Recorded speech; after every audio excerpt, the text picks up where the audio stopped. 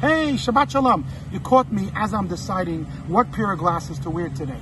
You see, most people, when they decide what glasses to wear, the only thing that matters to them is how they will appear to others. But I am actually looking for something different today. I believe that the pair of lenses that we wear not only changes the way we appear to others, but can actually change the things that we see. And let me explain. I once asked my eye doctor, what is something about the eye that most people don't realize? And he said to me, you know, the eye doesn't see, the brain sees. In other words, what we see has nothing to do with what the eye actually sees, but rather it has everything to do with what the eye transmits.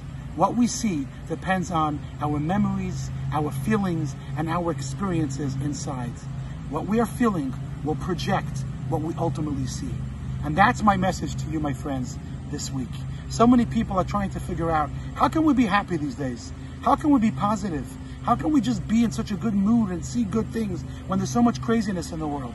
My friends, the answer is very simple. When we are no longer able to change a situation, all we need to do is change ourselves. Change the way you look at things. What we see depends on what we're looking for. If you choose to put on some dark lenses, then you're going to see darkness all around you. If you choose to put on a pair of glasses that is full of positivity and light, everything around you will become so beautiful. And that is the message of this week's Torah portion. The name of the portion is ReJEW, which means to see. Before we even get into all the messages and commandments and directives in this week's Torah portion, the very first word is already enough. God is telling the Jewish people, ReJEW, look the right way, look for the right things. Because hey, you could have two people in prison, they're both looking out the window, one of them sees the bars, and one of them sees the sun shining. It's really up to you.